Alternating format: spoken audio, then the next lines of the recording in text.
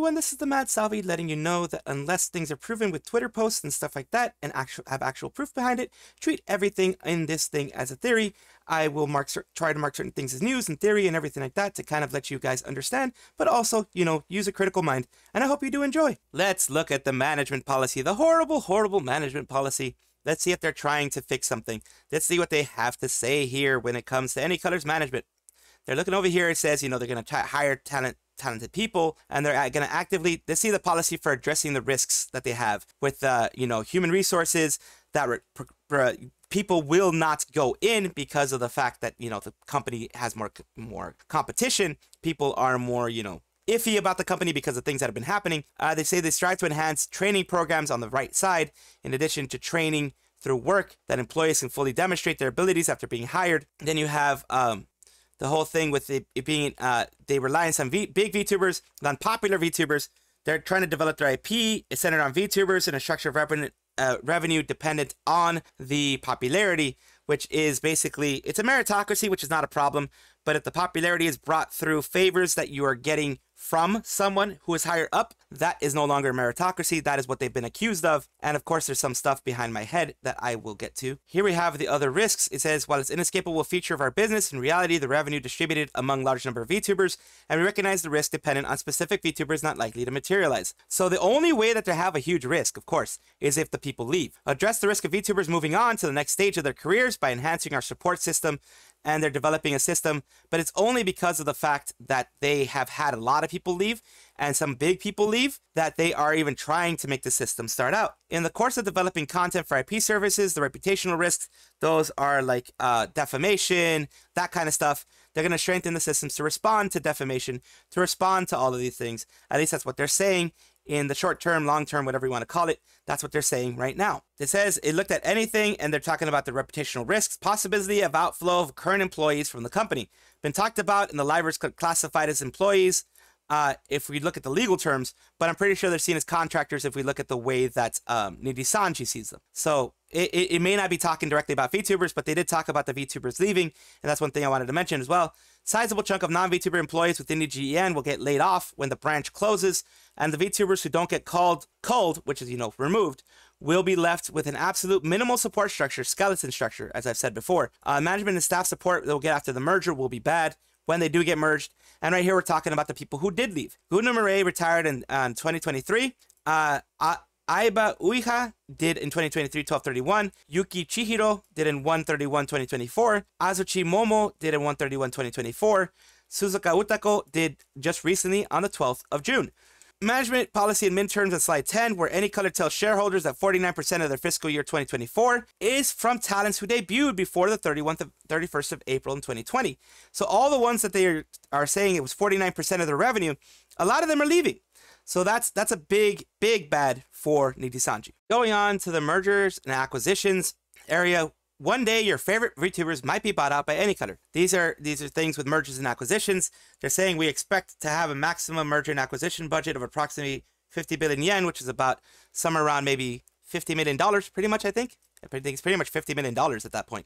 No, it's about maybe like 35 million, because I know they recently did a $75 million thing, $75 billion thing with the buying of stocks, and it was like 48 million. So something like $35 million they're expecting to have with cash on hand. Merger and acquisition investment funds that I mentioned earlier, as well as debt, etc. We have not factored merger and acquisitions into our medium-term management plan, but we would like to consider it a good deal as it actually comes along. Do you think the possibility, if that happens, would you support them?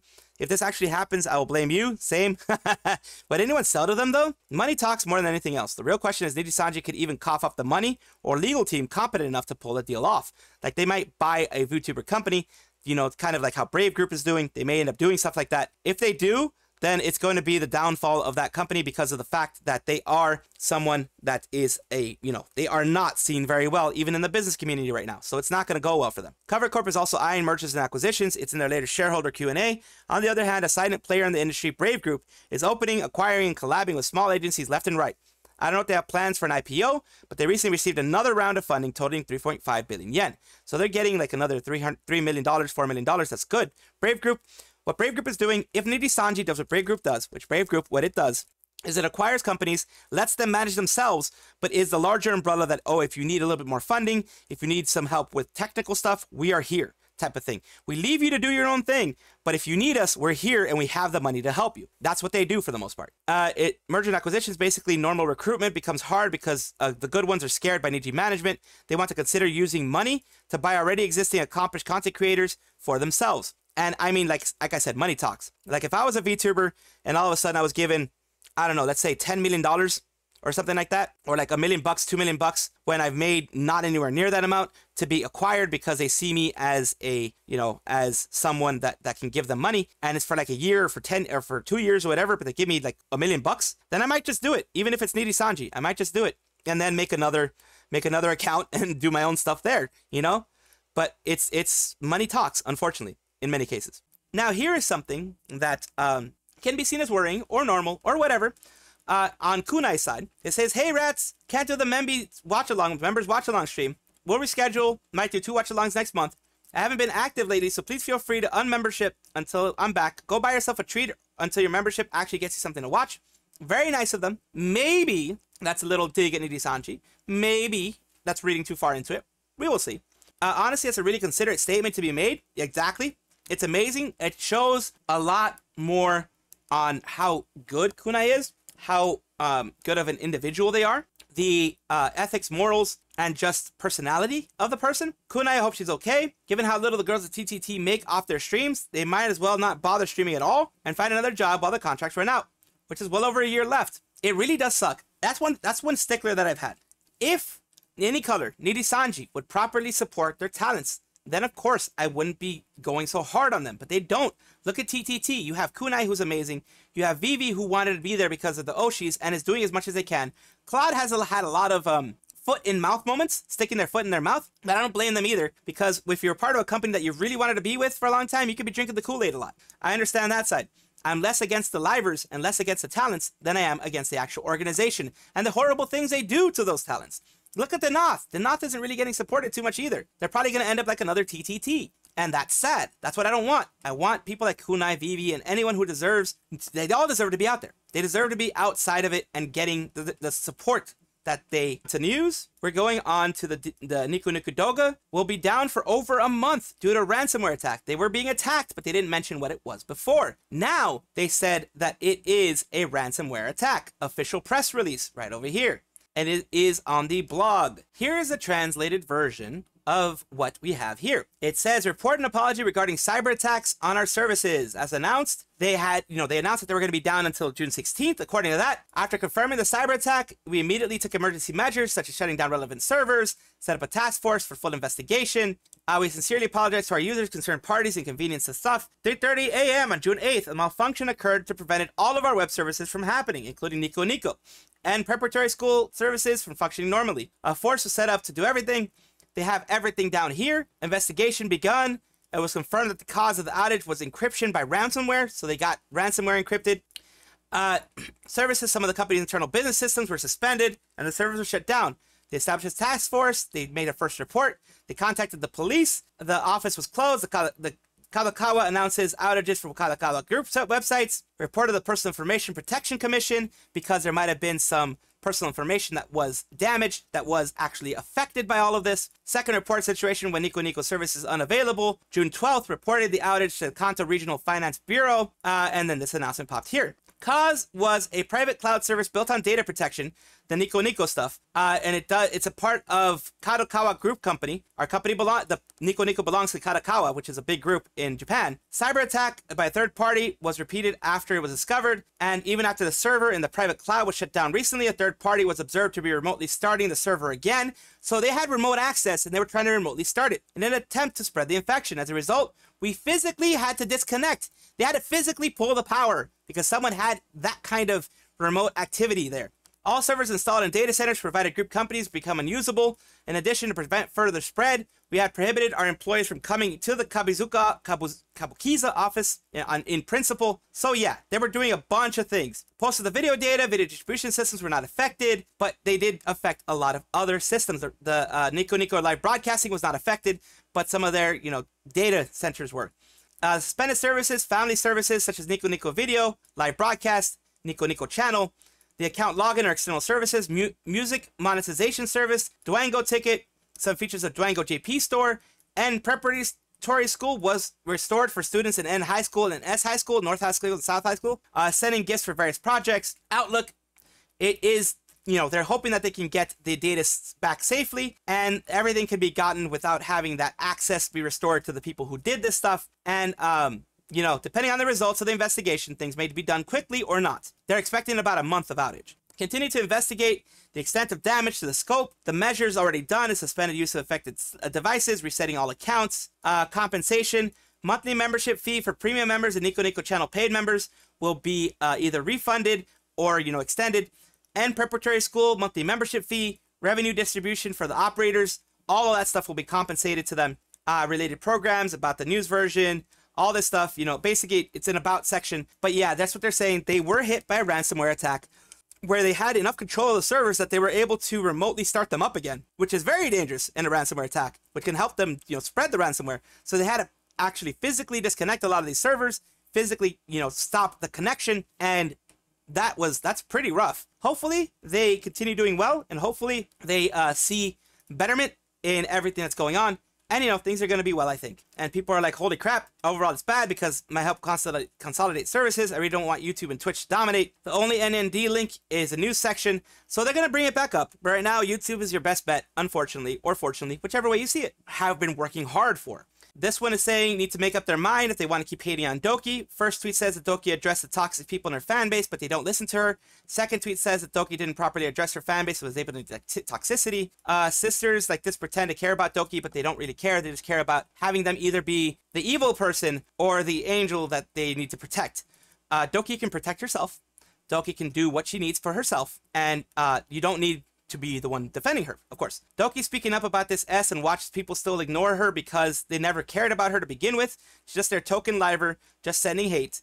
They don't give an F about what she thinks. They just care about being able to be foul people for her sake. This is May, another VTuber, and or at least another person that's in the VTubers field, and says, I'll be honest though, a statement of hers is, glad she said something, but it's too happy-go-lucky. It's too, let's be the focus here, focus on the future. Like, no, hold your audience accountable, be direct, don't baby them, be firm. It's like, you can't do that either, because not all your audience is the one that's causing the drama that we're talking about. The recent drama with the bad Doki Bird video that I put in my last video, in my most recent video before this one. That basically, I didn't like it seemed in poor taste more than anything. It seemed like maybe it had some xenophobic caricatures going on there, which I didn't like. A person has the right to do that. And of course, the person that did it removed it, deleted it, changed it, because they ended up getting a lot of hate. They ended up getting a lot of hate from a lot of people. Even Doki lovers, Doki enjoyers, they ended up getting hate for that because it was just bad. And if you can look at the last video for that. But yeah, it was really bad. I'm glad that they deleted it. I'm glad that they changed it to Mint and Doki dancing. But still, you made a mistake, own up to it, instead of saying, oh, I uploaded a corrupted file. Be like, look, I did something in poor taste. I apologize. I shouldn't have had that be public, and then move on. And then everyone would be fine. But no, you try to pretend like it was a corrupted file, and it was something you needed to get off your chest. You could have gotten it off your chest with just regular people. Like, you could have done it for friends or something like that, not put it on a public Twitter, which you knew was going to be found. Things like this need a little bit of context, but here we have, remember, Albin Knox. He took a bit of a break because he was doing it for professional development, you know, learning the language a bit more, learning Japanese a bit more, learning singing a bit more, maybe doing some dancing classes, maybe some stuff like that. Doing something for themselves. And people are saying Albin got suspended, Albin totally graduating, there's no way he's coming back. We found out later with Albin actually saying something. Yes, there's always a risk when they say they're taking a break, that they actually got suspended, that they're actually thinking of leaving. That is something that, yes, we can make it as a rumor. I always marked it as a rumor. But yeah, people silly haven't actually watched my explanation stream, and they're going to look really, really dumb when I come back stronger than ever. Hopefully it does come back better than ever. That's my hope. I hope that the professional development helps, and then helps him when he leaves, whenever he does decide to leave Nijisanji. Some people are literally blinded by hate. No matter perspective can help the confusion like that, sadly. I'll say it again, learn to focus your efforts on people and communities that make you happy. You don't have to get along with every single person. Very true. You can try, but it's not always easy because we're all learning different rates. Love people and enjoy life from hate. It's really hard taking a break as a creator. For me, at least, it's dumb, but I always feel extremely bad and stressed about it. Oh boy, that is the way I feel. That's why I've been going hard for the last like 3 or 4 months of no rest for the wicked type of thing. I've been on a streak. I guess you can call it a streak of 120 days or so. But yeah, that's a streak that I don't recommend for anybody. But I like it, so I have fun. But you guys are always so patient and empathetic. I'm grateful for that. Thank you for giving us the room to make healthy choices. A reminder to be kind and careful of misinformation. Look after yourselves. So yeah, this is all here. He put it over here. All this stuff right here, done by him. So it's not someone taking, like actually creating words for him. It's not someone taking things out of context. It's kind of funny how people always think that the situation is better than the people who likely witnessed it. Like if you're, yeah, first person is always better than third person later accounts. And here is his continuation of this, saying, please stop trying to control people who you disagree with. Everyone has their own unique perspectives in life. I think that if you're doing your best to show support through love rather than hate, then you're on the right track. That should be enough. I want people to be happy. I do too. That's why I try to spread just, yes, the information out there. Yes, criticism, but not hate. That's why I always say, do not harass. Do not send, even if I say things negative about somebody, do not use that as fuel to go and harass somebody, please. Certainly doesn't look good when people swear up and down that they're not like that and then act exactly like Niji fans. You say, act, basically you're acting like the people you don't like, and that's not good. And also remember, Doki Bird always says, don't harass people.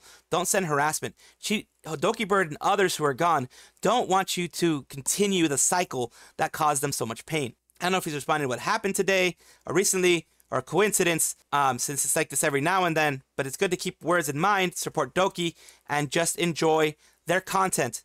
Don't go to the content that you dislike. Don't focus on them. Focus on the people who make the content that you love. You know, and it could be related to the things that I've talked about in other videos. Could be related to a lot of the new stuff that's happening. You don't know, but please just be kind to others. That's my main takeaway. So long, maybe next time, a fair journalist rather than a black company simp, according to this person.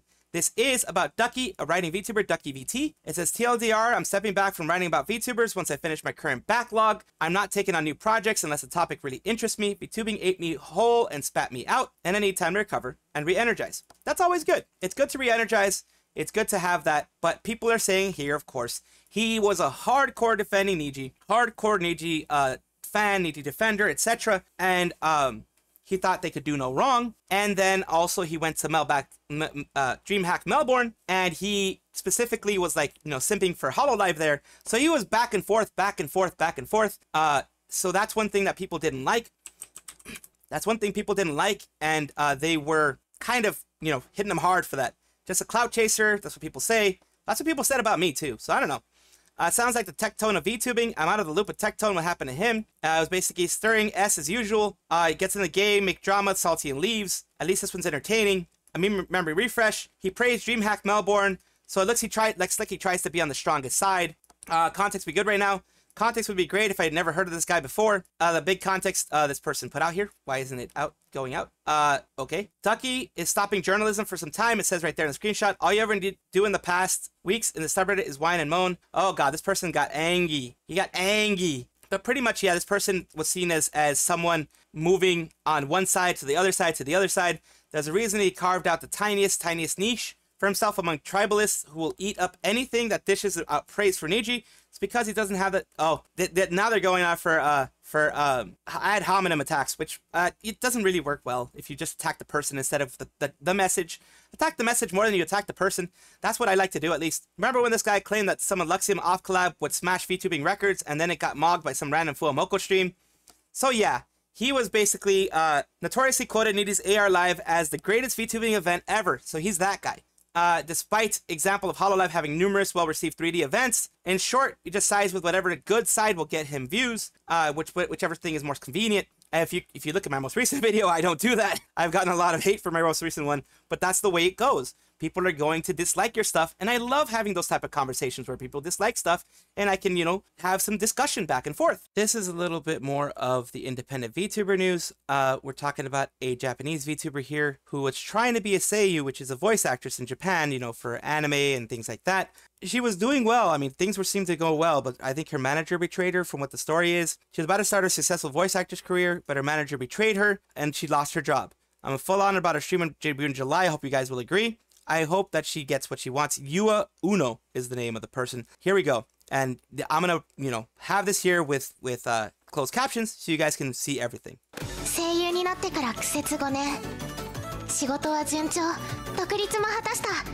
声優になってから毎日が楽しくて、みんなの笑顔のために頑張るんだ。そう思ってたのに、マネージャーの裏切り、取り消されていく仕事。私って何のために頑張ってきたんだろう。何のために生きて。 That's sad, yes. ゆあちゃんへ。ゆあちゃんの声が大好きです。いつかまた会えるのを楽しみにしてます。私もう一度頑張りたい。うのゆは個人 VTuber 始動。